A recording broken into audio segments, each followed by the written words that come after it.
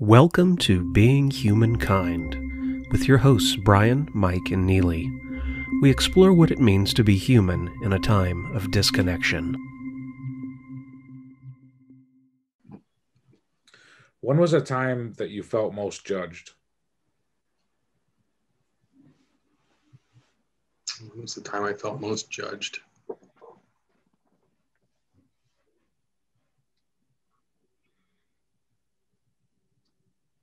You would think that would come easy to me.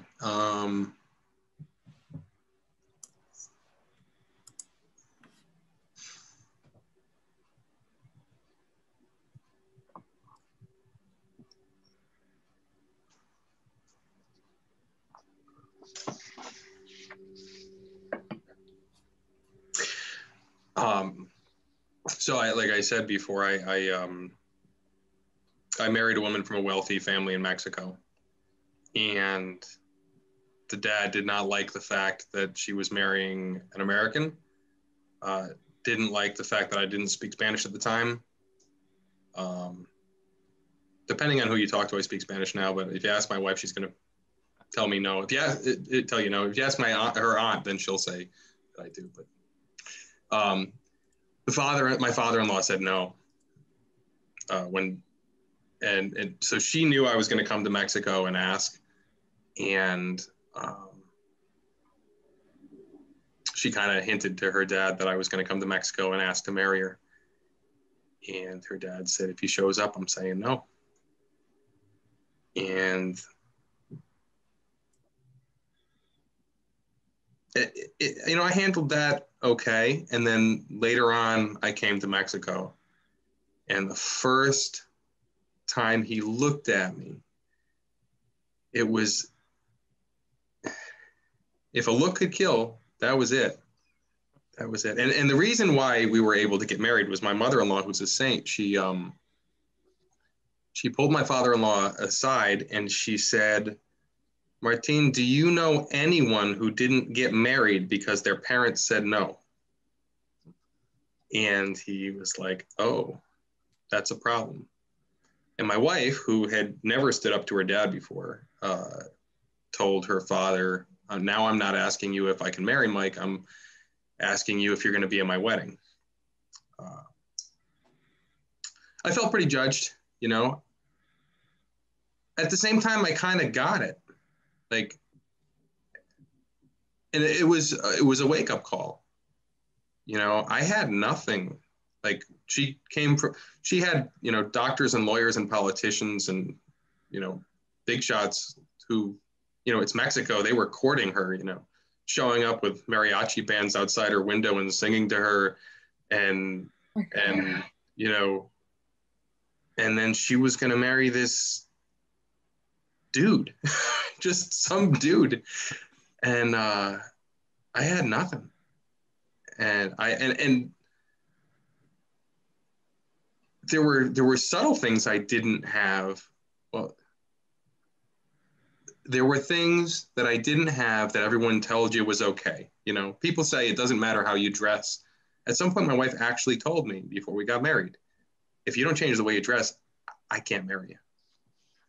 I can't marry you. And I was like, what? Why should it matter how I dress? And she said, exactly.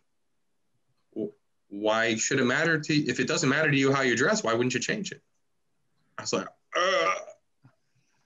But my wife's from a different social class than I am, right? My wife is from, she had an uncle who ran for president in Mexico at some point, and I was, I had a mom who told me money doesn't matter at all.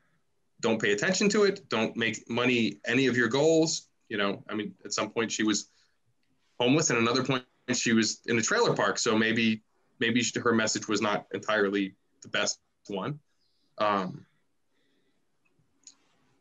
But yeah, not only did I feel judged, but then when I tried to see it from their perspective, I was like, oh, yeah, that might make some sense.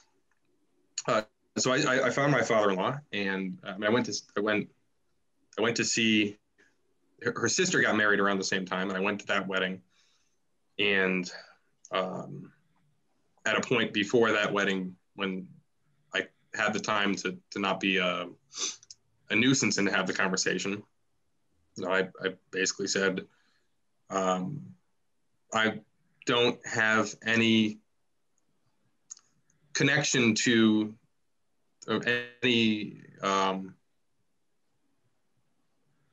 not particularly connected with the way I do things, like with the way I was brought up.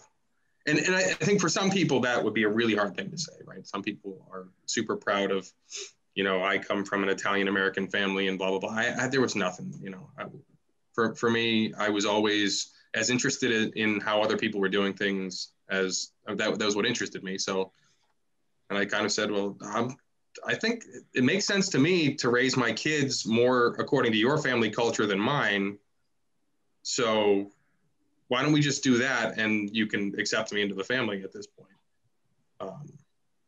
I said it much nicer than that and more eloquently, but it was basically like, I'll raise my family the way this family seems to raise their families because it seems to be doing a better job, and I can admit to that. And I'm, for a little while, I was the favorite son-in-law. I'm not sure if I'm the favorite now, but I'm close. I'm close at this point. But yeah, he clearly wanted to, and we were in Mexico. There was a good chance I could have just disappeared and no one would have investigated it. So, you know, that he definitely was considering it at some point, you know. So yeah, I felt a little judged there. That's the answer to that one. We're glad that didn't happen. Yeah, me too. Every once in a while, my wife does threaten it though. She'll say things like, you know, you might just disappear, or you could go fix the closet. I say it all the time. You know, I'm the one who's like actually trained in combat and violent situations and all that, and she's the one you should be scared of, not me. So. She doesn't need to be. No.